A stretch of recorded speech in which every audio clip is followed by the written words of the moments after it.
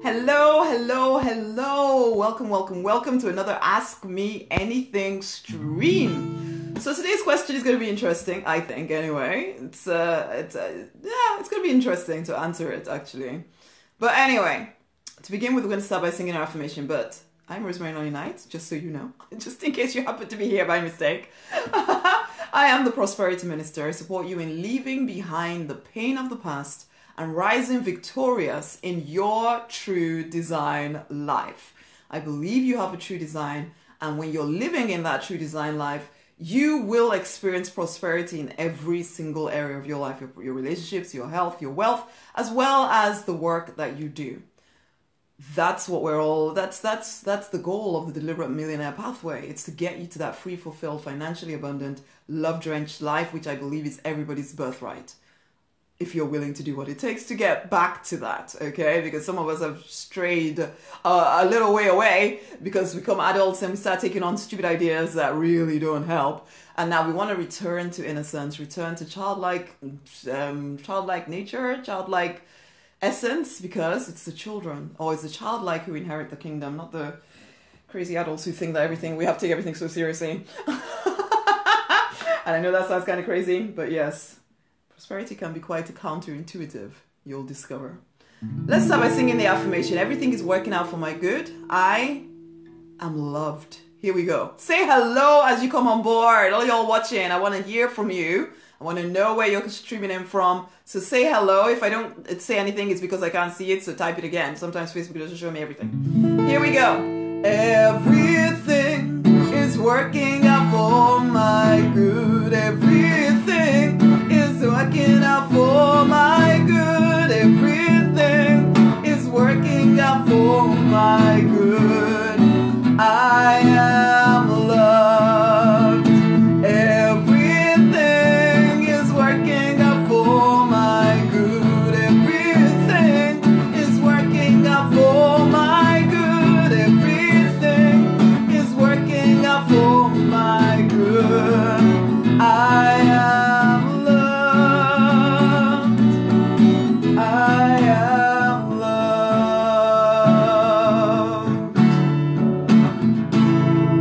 Okay, so let's look at this question here. Now, I received this from someone who, very good-natured, very good-hearted, very kind person, has taken on a whole lot of people who need support, okay? A whole lot of them.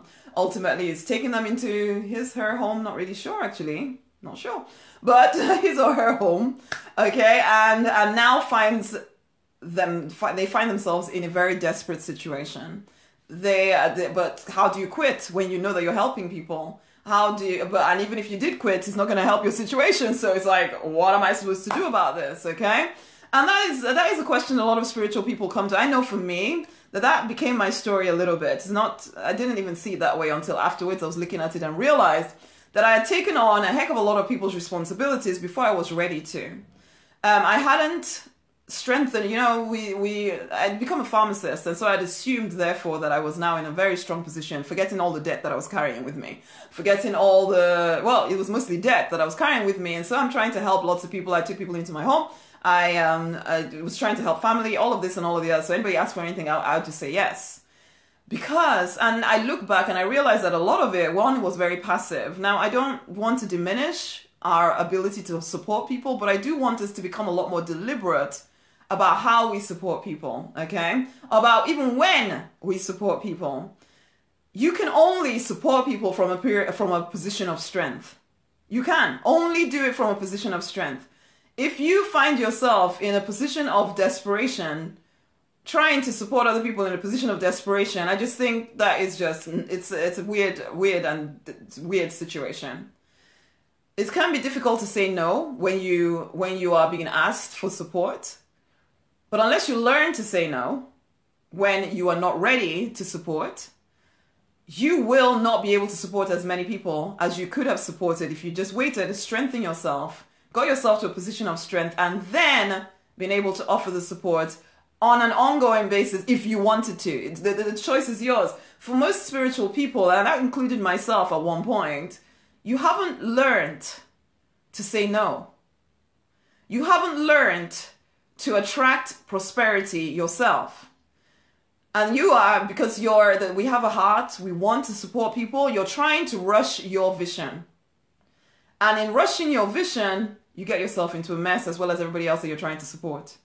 But I don't want to diminish the work that is being done.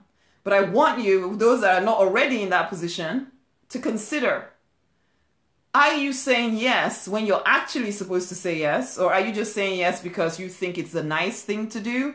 You think it's the good thing to do? Your heart won't let you walk away when you know somehow that you're actually not in a position to be of any assistance whatsoever.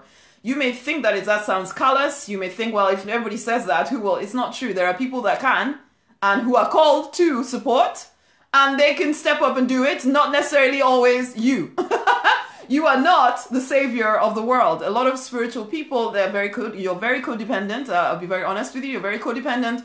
You are getting your sense of being needed from helping people rather than getting your sense of fulfillment and joy and love from the divine.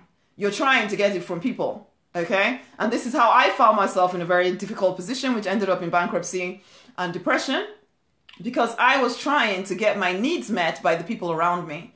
Instead of leaning into the divine and getting my needs met there, then I am able, because I'm connected to source completely, and I know a lot of religious people, you're going to be listening to me and saying, but I am already, I can do it. I was that person too, so I can see through the nonsense, just so you know, basically.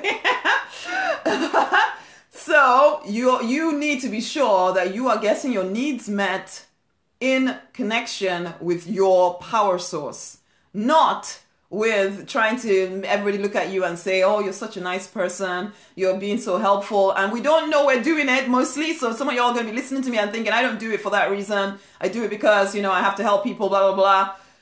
For a lot of spiritual people, the reason why you're helping people is because it gives you a sense of being needed.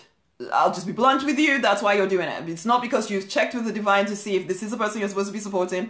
It is because it gives you a sense of being needed. It is because you know you're called to help a lot of people, but the big vision that you actually have, you're too scared to do, and you're not willing to do the internal work to get to that that place of strength to be able to do the big vision.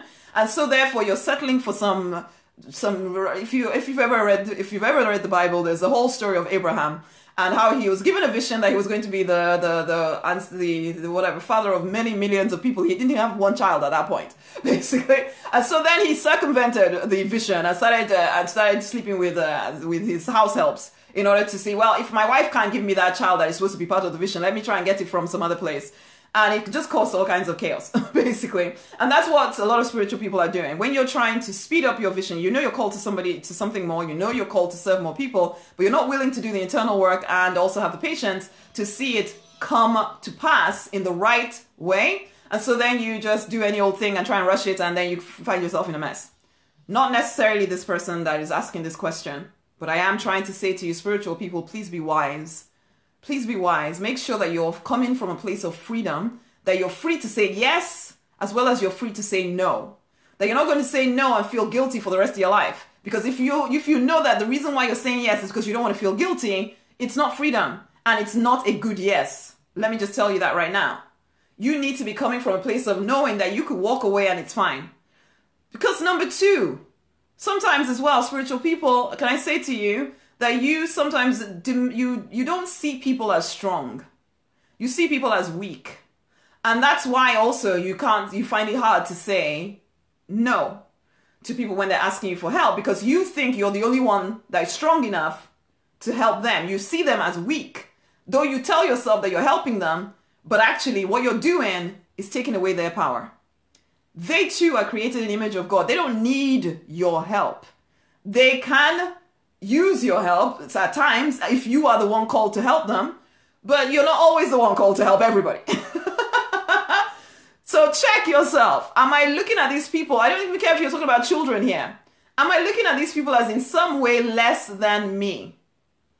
Because if you're feeling that you're in some way superior because you're somehow closer to the divine or something, or some story, that too is something to watch out for. That too is something to watch out for. I can do this work a lot better than I could do it a few years ago, because why? I see you guys. I don't care where you are. I don't care what you're doing.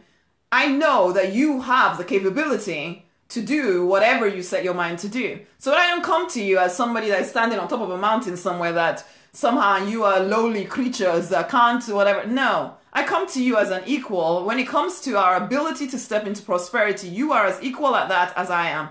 You are able, yeah, I may have a few bits of knowledge that I might want to impart to you because you haven't experienced that knowledge yet, but it doesn't mean that you're weak. I know that you're capable. So that's why when people ask me to give them stuff for free and all of that kind of stuff, I just think, no. That's never going to happen. Why? Because I know that you are capable of coming up with the resources to fund the life that you choose. So I don't believe you when you tell me that you can't do this because of this and that and the other, because I know that you're like me. And that may seem sometimes like, oh, but you don't know my situation. I know that you're created in the image and likeness of the divine. I know you're powerful. I know you're capable. I know that. You need to start looking at people when they come to ask you for support. Are you seeing them as powerful, capable people? Or are you seeing them as victims that need your help? Watch that. Watch that. That's number 2 thing to consider. Number 3 thing is, okay, so you're in this position. You have you want to support these people. You can't suddenly stop, blah, blah, blah, blah. Okay, now, are you doing everything that you know to do to generate resources to keep all of y'all going? So are you, from an internal perspective, not just praying? So yeah, when I say not just praying, I mean, because a lot of people, especially particularly spiritual, religious people, when you say you're praying, you are begging and pleading with God and hoping that, oh, please, please, please, please, come and help me, please, come and help me, please, come and help me. And the divine doesn't respond to desperation. It doesn't respond to desperation, okay? You have to come from a place of authority. You're decreeing and affirming this situation is changed now. From this moment forward, I'm planting a seed of prosperity into my life.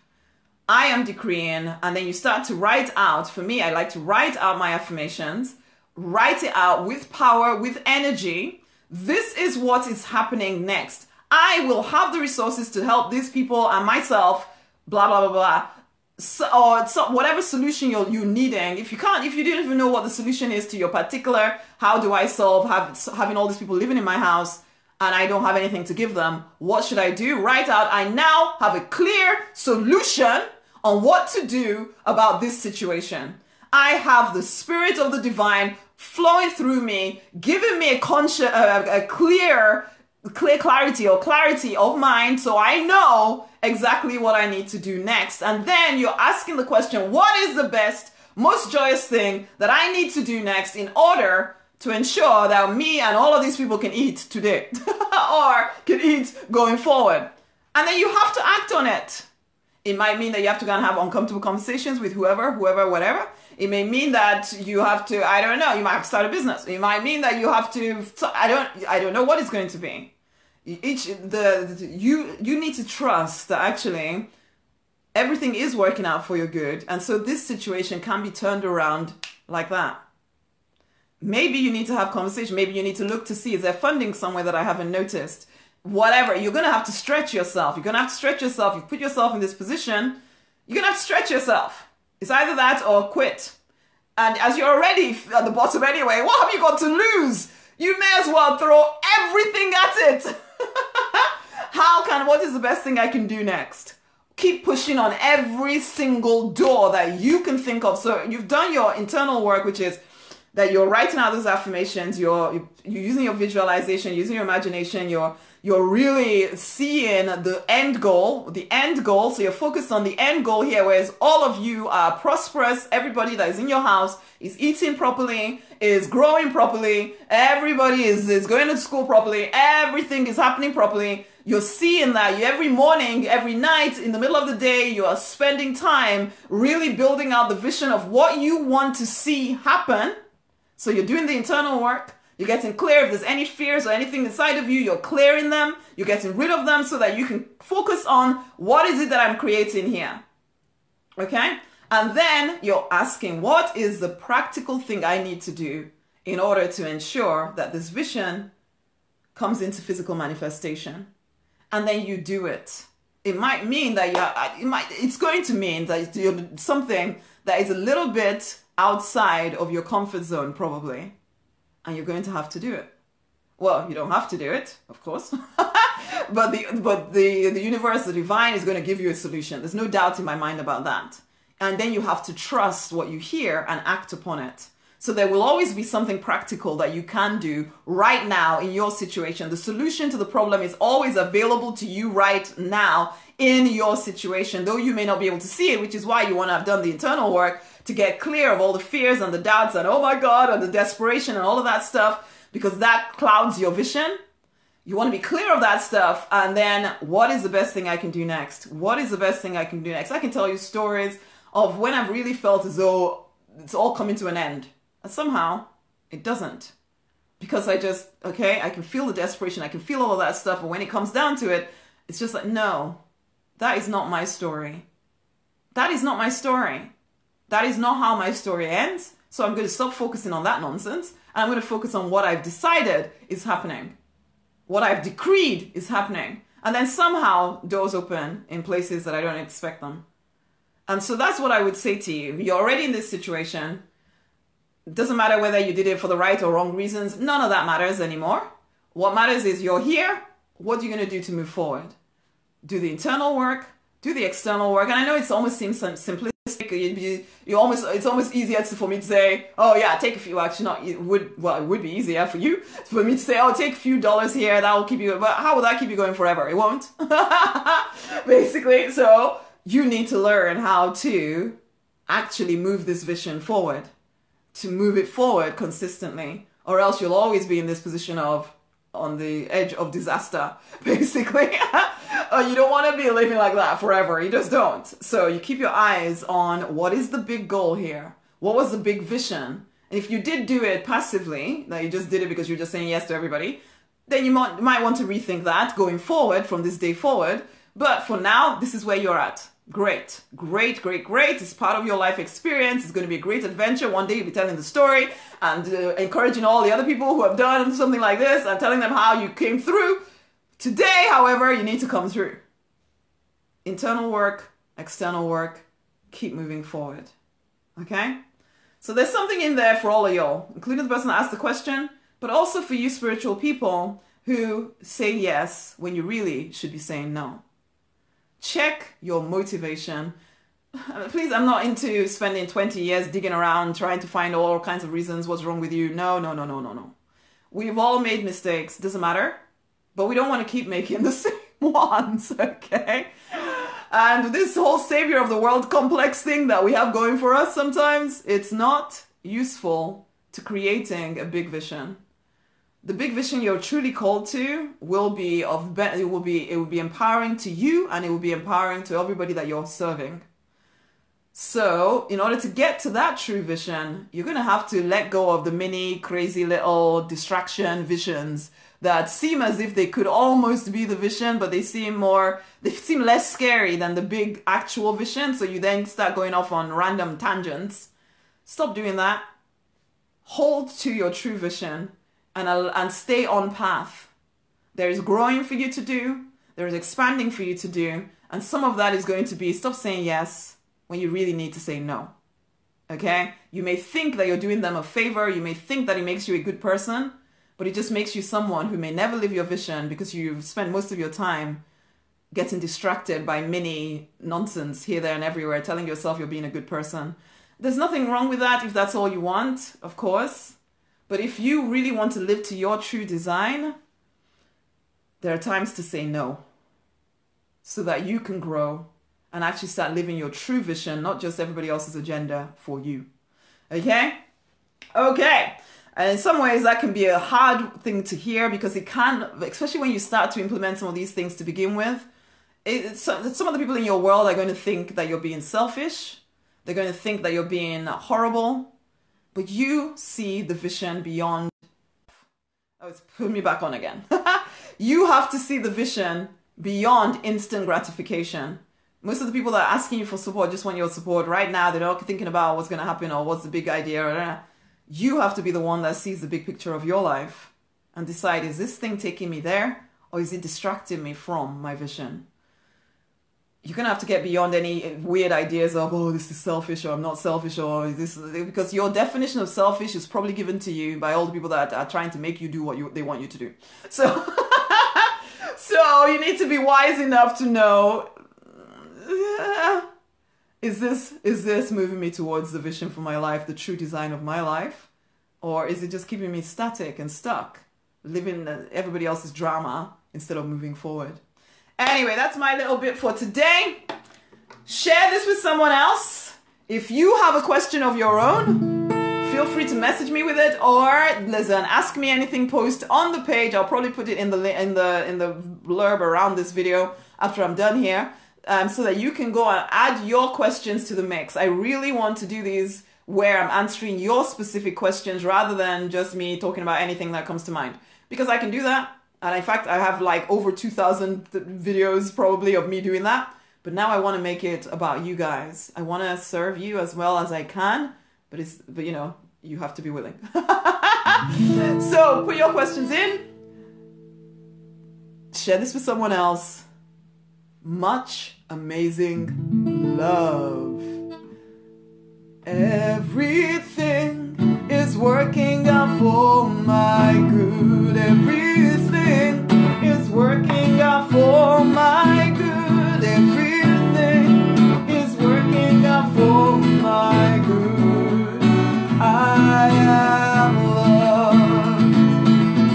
Everything is working out for my good. Everything is working out for my good. Everything is working out for my good.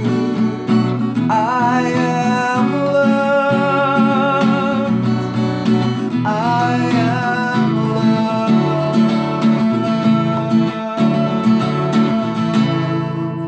Woohoo! Okay then, honeys, if you haven't joined the Abundance Library and you're ready to become a proper, deliberate millionaire, or you're ready to start stepping onto the path of freedom, fulfillment, financial abundance, and a love-drenched life, then message me the word abundance and I'll get that link over to you so you can find out more about that. Share this with someone else. Much amazing love. Go forth and prosper.